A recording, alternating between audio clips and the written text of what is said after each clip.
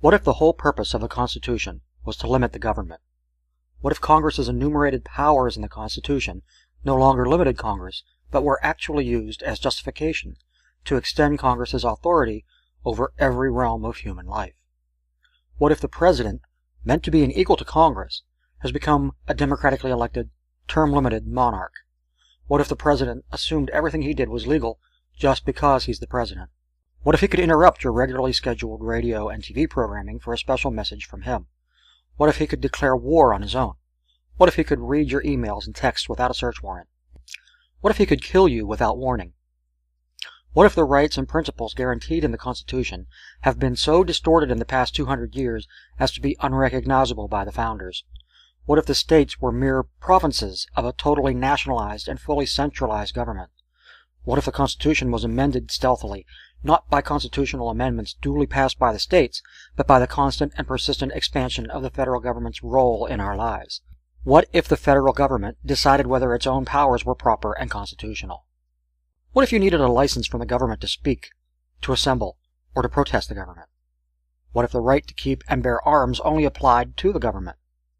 What if posse comitatus, the law that prohibits our military from our streets, were no longer in effect? What if the government considered the military an adequate dispenser of domestic law enforcement? What if cops looked and acted like troops, and you couldn't distinguish the military from the police? What if federal agents could write their own search warrants in defiance of the Constitution? What if the government could decide when you weren't entitled to a jury trial?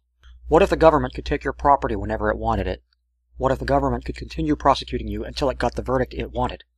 What if the government could force you to testify against yourself simply by labeling you a domestic terrorist? What if the government could torture you until you said what the government wanted to hear? What if people running for president actually supported torture? What if the government tortured your children to get to you? What if the government could send you to your death and your innocence meant nothing so long as the government's procedures were followed? What if America's prison population, the largest in the world, was the result of a cruel and unusual way for a country to be free? What if half the prison's population never harmed anyone but themselves? What if the people had no rights except those the government chose to let them have? What if the states had no rights except to do as the federal government commanded? What if our elected officials didn't really live among us, but all instead had their hearts and their homes in Washington, D.C.? What if the government could strip you of your rights because of where your mother was when you were born?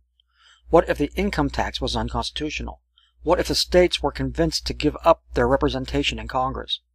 What if the government tried to ban you from using a substance older than the government itself? What if voting didn't mean anything anymore because both political parties stand for big government? What if the government could write any law, regulate any behavior, and tax any event? The Constitution be damned. What if the government was the reason we don't have a Constitution anymore? What if you could love your country but hate what the government has done to it? What if sometimes, to love your country, you had to alter or abolish the government?